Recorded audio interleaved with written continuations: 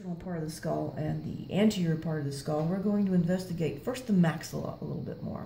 That's this bone right here. And there are a couple of features we need to know about it.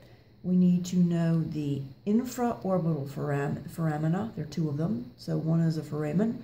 The two infraorbital foramina are right here. And we also have these alveolar processes. This is where the teeth come out. So an alveolar process is where tooth comes out. On the front of the skull, you can also see a bone called the vomer. That's this one here.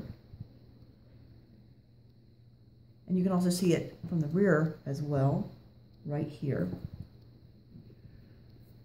But you have also part of the ethmoid bone that is visible in the nose, and it's called the perpendicular plate of the ethmoid bone.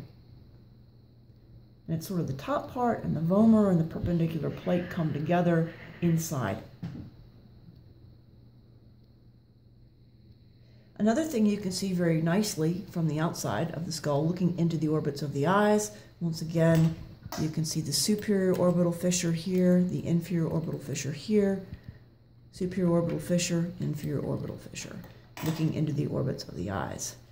Now let's go back to the temporal bone for a second, because when we examine the mandible, we see that it makes a joint here with the temporal bone, and this is the mandibular fossa, which makes sense because that's where the mandible makes contact with it. And if we examine the mandible, we can see this is the mandibular condyle. And this condyle is what makes contact and articulates with the mandibular fossa of the temporal bone. And if we look at this top part here, we have the mandibular notch, so where I've got my finger, and we have the coronoid process. This part is called the ramus of the mandible. This part is called the body of the mandible. And as in the maxilla, where we have teeth coming out, we have alveolar processes. So each one of these is an alveolar process. We have the mental foramen right here. There are two of them, one on each side.